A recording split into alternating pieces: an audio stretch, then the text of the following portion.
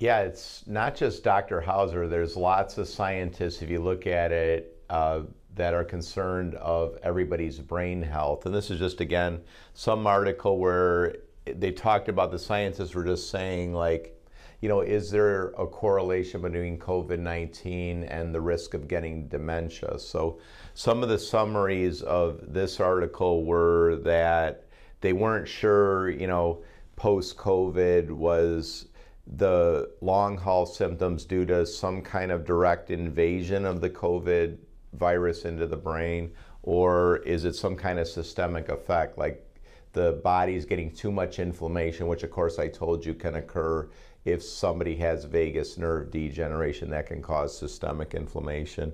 And then they said, well, where the spike protein attaches, they found that there's receptors for it attaches. The ACE2 receptor is in the small blood vessels in the brain. So is there in the brains some coagulopathy or microclots that's causing the problem? The studies suggest that the best way to avoid, basically long haul neurologic effects of COVID-19 is to optimize brain and body health in these ways, right? So Dr. Hauser's all in this recommendation, and I'm just somebody who does that. So being physically active. So normally on Monday, Wednesdays, and Fridays, I meet Dr. Stevens, my friend Linda Stevens, who I've running with for years. Then on Thursdays, I meet the buds. We run on the beach here, great guys.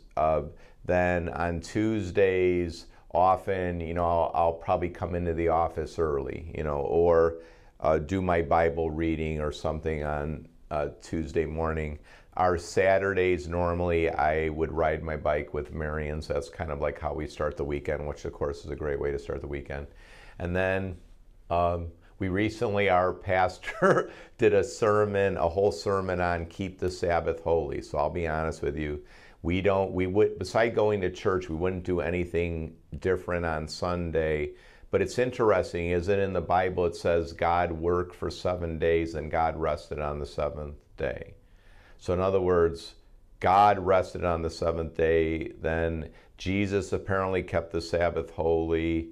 So let's be honest, if we as human beings set aside one day where we're gonna have spiritual food, spiritual restoration, emotional restoration, physical restoration, we're gonna rest, we're gonna restore.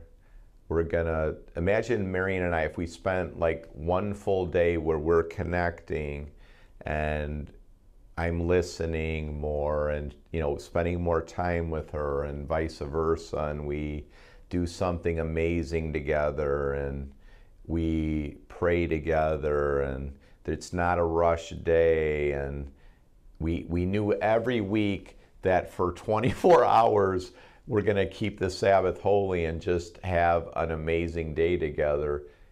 The other 6 days, would we probably be more loving, more kind, more caring? The answer, of course, is yes. So I guess I'm just saying the Hausers haven't kept the Sabbath holy, but we're going to try, and we are going to try. So we're figuring out what does that mean. I know for me, it's going to mean that for 24 hours, I'm not going to do electronics, like I'm not going to be on the internet. So that's what I need to do. That doesn't mean that Marion needs to do that, but I just think all of us should figure out what is really helping us be who we want to be. And I would just make the suggestion, the main thing is we got to be extremely loving and understanding and kind. So if watching the news doesn't help that, nix it. If a TV show doesn't help you, nix it. If this video doesn't do it, nix me. You know what I mean? Or if subscribing to the YouTube channel of Caring Medical is helping you be more healthy so you can be more kind, caring, and loving, then all in, watch all the videos. But if it's another stressor for you, then nix it. We all need to do that, and we all need to be doing cognitively stimulating activities. So And that mostly means reading, not watching, right? Because watching is visual, and it's 80% of the stimulus in the brain is visual. But what we need to be developing is our cognitive ability, which is problem solving, which more has to do with reading, like reading books, researching, reading, thinking, not just watching something and being passive for our entertainment. There's a place for that. But just if you want your brain to be better, you have to use your brain. It's like any other tissue in the body. If you don't use your brain, and passively watching television shows that are entertaining, it's not helping your brain. It's not helping your brain unless like you're laughing and it's non-stressful and it's joyful, right? It doesn't mean that you don't watch Law and Order, but I'm not gonna watch Law and Order. I got like the ER here in my office. I got people who can't breathe, they can't talk, their stomachs aren't working. Like when I get off, I need like laughter, I need comedy, I need sports. Like I'll watch sporting events that have been inspirational to me, like Sydney McLaughlin when she broke the world record, then she won the Olympic gold medal, and she's trying to be a loving, caring, kind person. Like, so I'll watch her videos. I'm a fan of Lauren Daigle, the musician, so I, watch her videos. Like that's what helps me. Like it makes me be a more kind, caring, loving person by watching those type of videos. I love Rich Mullins. He's like my favorite artist from a long time ago. So some of his songs are some of my favorite songs. Step by Step, there is such a thing as Glory, like very, very uplifting songs. So there's certain songs that minister to me in a very deep level. So those are some of the things that I'll do. Sleeping 7 to 8 hours every night, I definitely do this. Marion's really good at it too. So we're almost all the time, even on weekends, like 9 o'clock, we're out. So we don't stay up very much, even on a Saturday night. I mean, maybe till 10 o'clock on a Saturday night, but we don't like to. We would just soon be in bed by 9 o'clock, because they found that you get much better sleep if you do the same routine every day. Same routine every day. Whatever you do normally at 8 o'clock, do that. Go to bed 8:30, 9 o'clock, and then we get up like 5 o'clock. So we definitely, most of the nights, get this 7 to 8 hours. If I'm extra tired, I don't do exercise in the morning and I'll sleep in. Then I might get 9 hours. Having a balanced diet with all the essential vitamins and minerals. My wife, she's the one in charge of the food just because she's a gourmet cook. So I'm fortunate. I have a gourmet cook in the office. So I'm a gourmet washer disher, if there is such a thing. So I'm the dishwasher, but yeah, so we eat healthy, eat a lot of organic, having regular social interactions. So everybody needs a tribe. So you have to have people around you, whether it's your mom, dad, friends. Like we have to have people around us that inspire us to be all that we want to be. You are going to become who you're around. So if you have somebody who's a negative Nelly, a sister, a brother, a parent, that every time you talk to them, it brings you down, my encouragement is that you pray diligently for them, you keep praying for them, and then you have an honest discussion with them. So I'll tell you recently, and I can share this because I know my dad wouldn't be mad at it. So we have a certain area that we sit in. It's right by the kitchen. It's 2 chairs, very comfortable chairs, and then he was being really, really negative. And I said, Dad, look around you. You're retired. You can do anything you want all day. You're in Sanibel Island. You're at your son and daughter's house. Look outside, because you can see the outside from our living room. I said, look outside. Everything you see is beautiful. Look inside. Everything's beautiful. Like Mary and I made this property to be restorative, to be regenerative. So we consciously make an effort in this household to be positive, to be encouraging. So I said, you are choosing to be negative. You are choosing to be negative. And then it struck a chord with him. So, because if somebody watches the news, by definition, the news is going to make you the emotions of whatever the news is. So if there's an inspirational story, of course, you're going to be inspired. But if it's like this thing is getting bombed, that thing is getting bombed, the economy's doing this, gas prices are doing that. In other words, it's kind of complaining. It's negative. It's going to make you complaining and negative. So that's what's happening to my dad.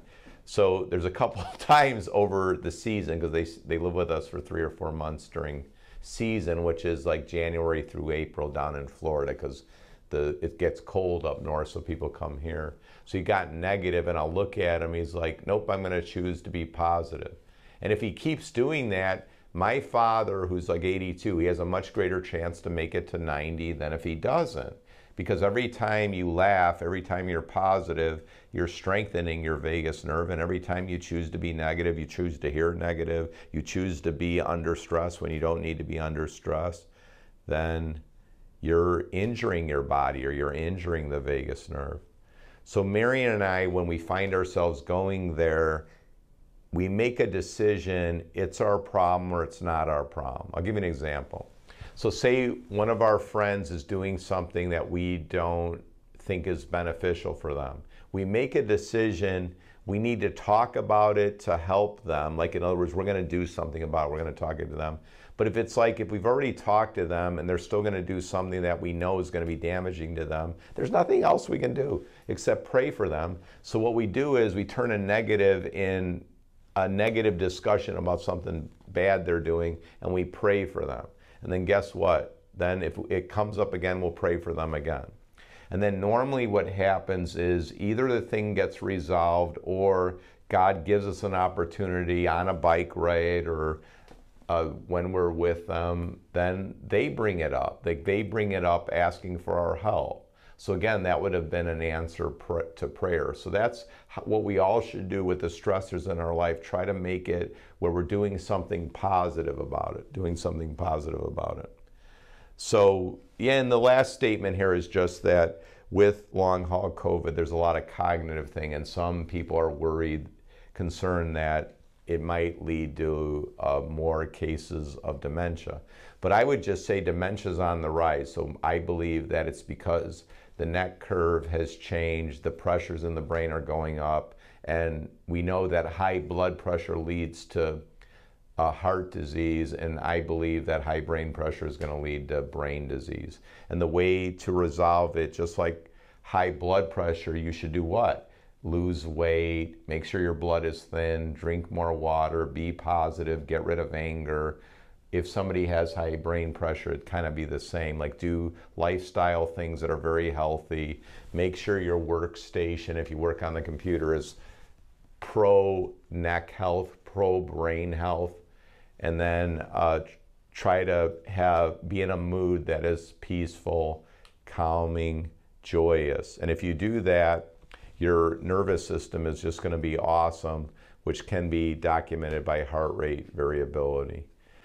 I really hope that this video is helpful for you if you are somebody who is or you have a loved one who has long haul COVID. I really hope that by improving your neck structure, the symptoms go down. And if you take to heart what I've said here and it's helpful to you or people that you know, I'd really love hearing from you. So love to see posts of like, hey doc, did this or that, what you recommended. I'm just feeling so much better, because we need to get this kind of information out to everybody. And if we do that, the world's going to become a more loving, caring, kind place.